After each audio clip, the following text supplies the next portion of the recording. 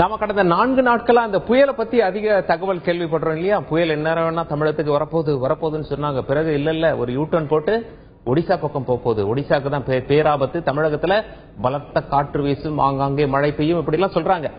புயல் உலகத்தில் எப்படி உருவாகுது? திடீர்னு புயல் அறிவிப்பு வருது, புயல் தாக்க போகுது, அப்புறம் பார்த்தா பக்கத்து மாநிலம் போது, இந்த மாதிரிலாம் நடக்குது.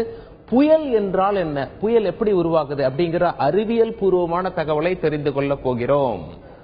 புயல் எப்படி உருவாகிறது? புயல் என்றால் என்ன? காற்று அழுத்த தாழ்வு நிலை, காற்றின் அழுத்தத்தில் தாழ்வு. அதை கொஞ்சம் டீட்டெயிலா சொல்றேன். என்னது காற்று அழுத்த தாழ்வு நிலை அப்படின்னு சொல்லி நீங்க யோசிக்கலாம். சுழற்சி வேகம் அதிகரிப்பு, இத பத்தி அது என்ன வேகம் எப்படி சுத்துதுன்னு யோசிக்கலாம். ரொம்ப தெளிவா புரிஞ்சுக்கலாம், ரொம்ப சிம்பிளா இந்த அறிவியல் விஷயத்தை புரிஞ்சுக்கலாம். காற்று அழுத்த தாழ்வு நிலை, காற்றின் அழுத்தத்தில் தாழ்வு என்றால் என்ன, அது என்ன உயர்வு தாழ்வு அப்படின்னு சொல்லி நீங்க சிந்திக்கலாம். உதாரணத்துக்கு ஒரு சின்ன ரூம் இருக்குங்க. ஒரு சின்ன ரூம்ல 5 பேர் தான் சரியா இருக்க முடியும், ஃப்ரீயா இருக்க முடியும். அந்த ரூம்ல ஒரு 50 பேரை போட்டு அடைச்சிடுறாங்க. எவ்வளவு டைட்டா ஃபீல் பண்ணுவான், அழுத்தம் ஏற்படுகிறது இல்லையா? அதே 5 பேர் தங்குற ரூம்ல நாம என்ன பண்றோம், 2 பேரை மட்டும்தான் உள்ள அனுப்புறோம்.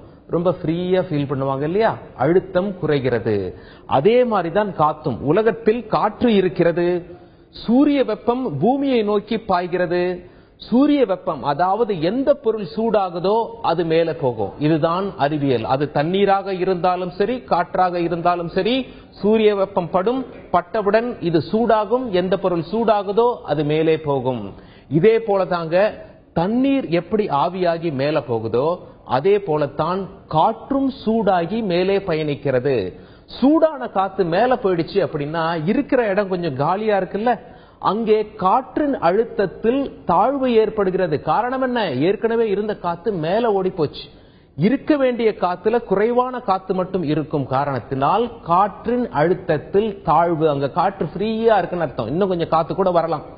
அப்படி இருக்கும்போது என்ன பண்ணும்? உலகம் எப்பொழுதுமே சமன் செய்ய முயற்சிக்கும். எங்க காத்து கம்மியா இருக்கோ அந்த இடத்தை நிரப்ப வேறு இடங்கள்ல இருந்து காற்று ஓடி வரும், பாயும்.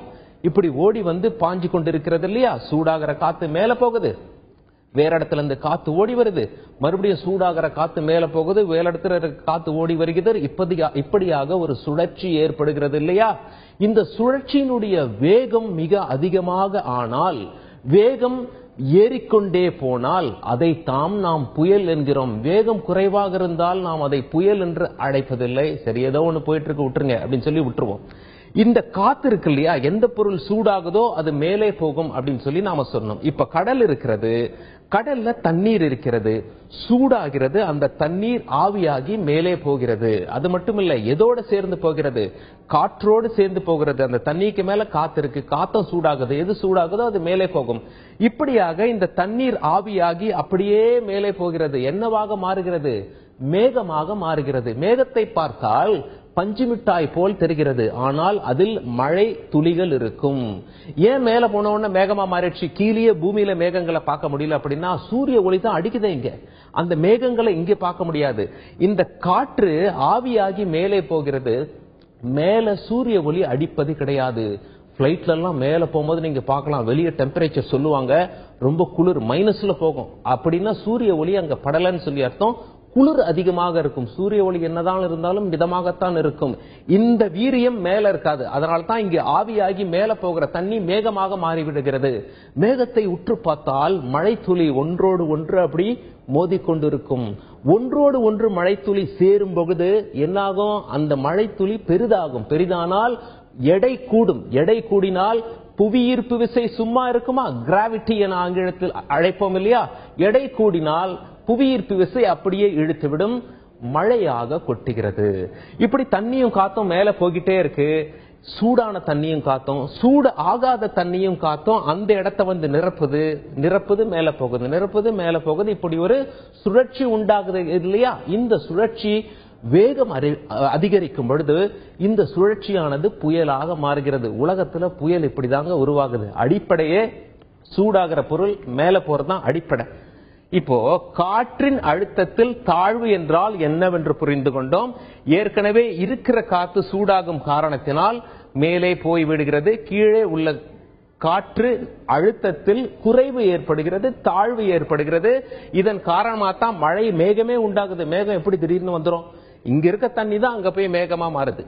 ஆக காற்று அழுத்தம் இருந்தால்தான் மேகம் உருவாக முடியும். இயற்கை சமன் செய்து அப்படின்னு சொல்லி நான் ஏற்கனவே சொன்னேன். சுழற்சியின் வேகம் அதிகரிக்கிறது, புயலாக மாறுகிறது.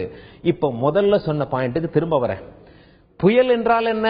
காற்று அழுத்தத்தில் ஒரு தாழ்வு நிலை ஏற்பட வேண்டும். அந்த காற்று அழுத்த தாழ்வு நிலைனா என்னன்னு சொல்லி உங்களுக்கு புரிஞ்சிருச்சு. பிளஸ் சுழற்சி வேகம் அதிகரிப்பு. இந்த சூடாகிறது மேல போகிறதும் சூடு இல்லாத அதை நிரப்புறதும் வேகம் அதிகரிக்கும் போது அது புயலாக மாறுகிறது. புயலின் மைய பகுதியில் பார்த்தா காற்று அழுத்தத்தில் தாழ்வு நிலை தெரியும். சுற்றி பார்த்தால் காற்று மோதிக்கொண்டிருக்கும். இப்படியாக ஒரு பெரிய உருவெடுத்து கொண்டு கடலில் இருந்து நிலத்தை நோக்கி வரும். நிலத்துல வந்த பிறகு சக்தி இழந்துவிடும். காரணம் என்ன? கடல்ல தான் இந்த புயல் உருவாவதற்கு கடல்ல தண்ணீர் இருக்கிறது.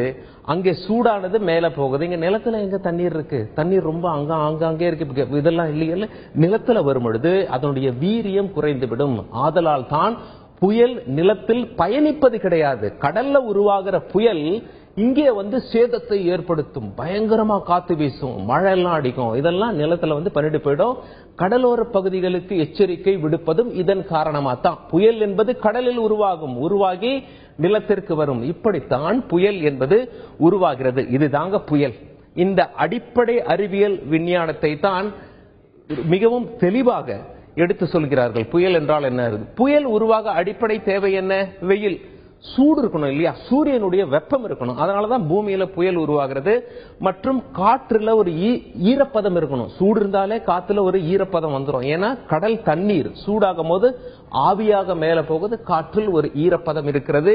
இவை இரண்டும் இருந்து அந்த சுழற்சியின் வேகம் அதிவேகமாக இருந்தால் புயல் உருவாகி விடுகிறது. புயல் உருவாக ஏற்ற இடம் எது? கடல் தான். நம்ம எல்லாருக்கும் தெரியும். கடல்ல உருவாகித்தான் நிலத்தில் வருகிறது. இப்படித்தான் புயல் உருவாகிறது.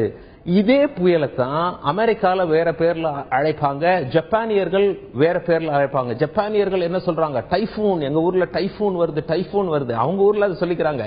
நாம புயல், சைக்ளோன் என அழைக்கிறோம். அமெரிக்காவில் வெவ்வேறு பெயர் கொண்டு சொல்கிறார்கள். ஹரிகேன் அப்படிலாம் சொல்றாங்க இல்லையா? டார்னடோ, ஹரிகேன் இதெல்லாம் கேள்விப்படுவோம். முறை இதுதான். சூடாகிறது மேல போகிறதுனால மற்ற காற்று அதை நிரப்புகிறது. அங்கே ஒரு வேகம் எடுக்கிறது, வேகம் உருவாகிறது, சூடாகிறது. இந்த மாதிரி மாறி மாறி நடக்கிறதுனால அது புயலாக வடிவெடுக்கிறது. புயலின் சேதம் எப்படி இருக்கணும் அப்படின்னு சொல்லி நீங்க தெரியணும் அப்படின்னா முதல் கேள்வி கேளுங்க. யாராவது புயல் வருதுன்னு உங்களை பயமுறுத்தினாங்கன்னா முதல் கேள்வி நீங்க கேட்க வேண்டிய கேள்வி என்ன தெரியுமா? புயலின் வேகம் என்ன? புயல் தரை தட்டும் பொழுது அதனுடைய வேகம் என்ன அப்படின்னு சொல்லி நீங்க கேட்கணும். 100க்கு மேல நம்பர் சொன்னா தான் நீங்க அடுத்த கட்டத்துக்கே போகணும். 100 கிலோமீட்டருக்கு வேலை கொண்டிருக்குங்க அப்படின்னா தான் நீங்க அடுத்த கட்டத்துக்கு அது உண்மையிலே எவ்வளவு ஸ்பீட் அப்படின்னு சொல்லி நீங்க போக வேண்டியிருக்கும். வேகத்தை பொறுத்தே சேதம் இருக்கும் என்பது உண்மை.